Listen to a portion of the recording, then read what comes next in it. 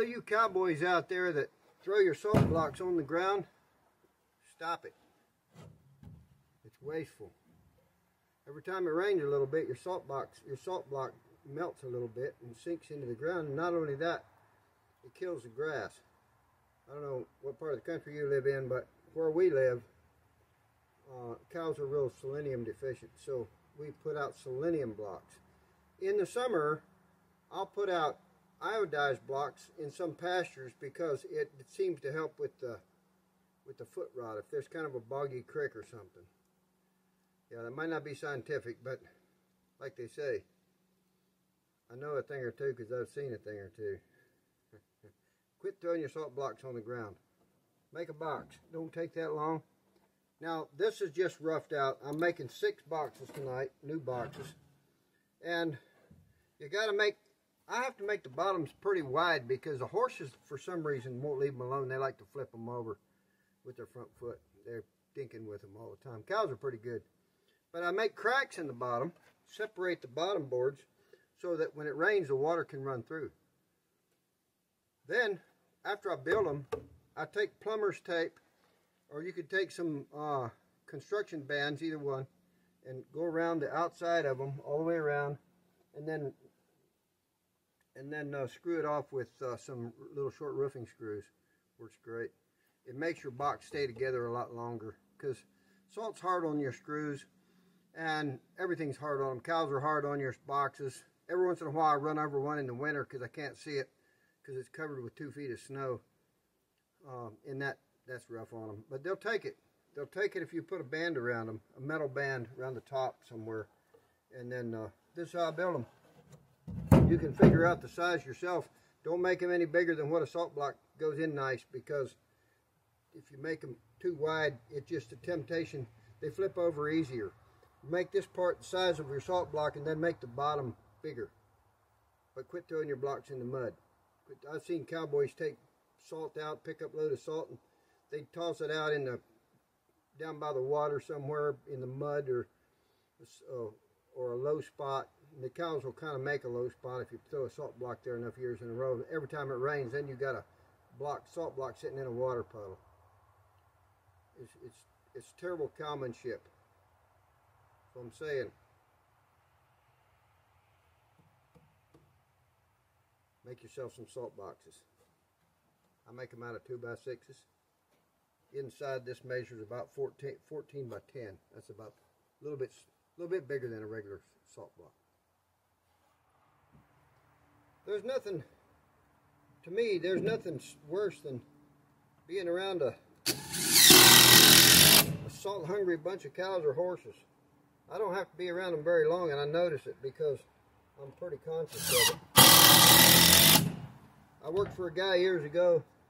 He had a saying I really liked. He said, if you can't afford to take care of them, you can't afford to have them. I agree with that. Don't try to starve a profit. Don't ever try to starve a profit out of a cow. It won't work, I can tell you. I made up my mind a long time ago, if I have to try to starve a profit out of one, I'd just soon not have them.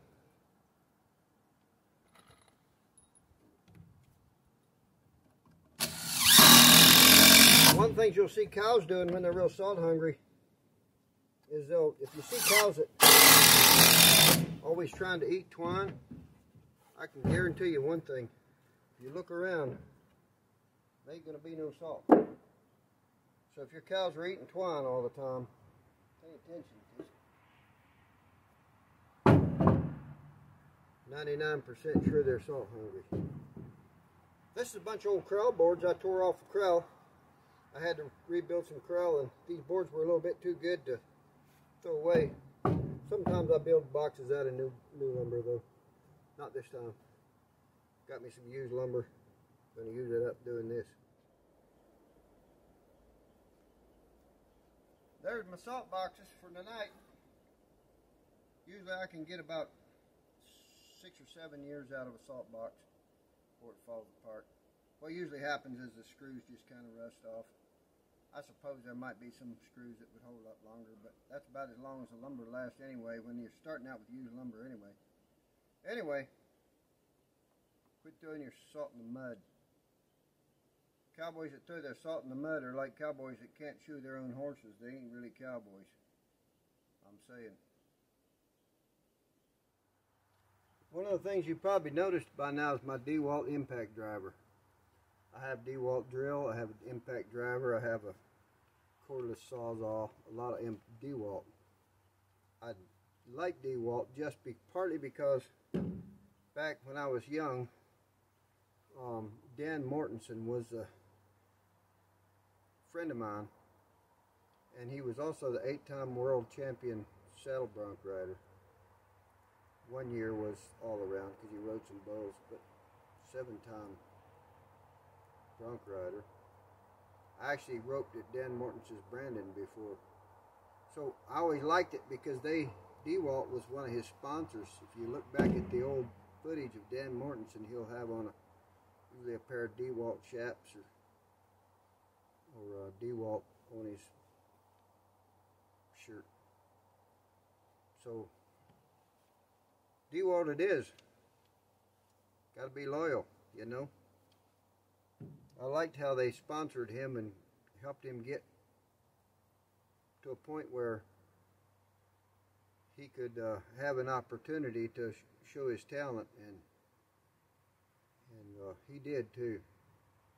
He didn't waste the opportunity. Man from Manhattan.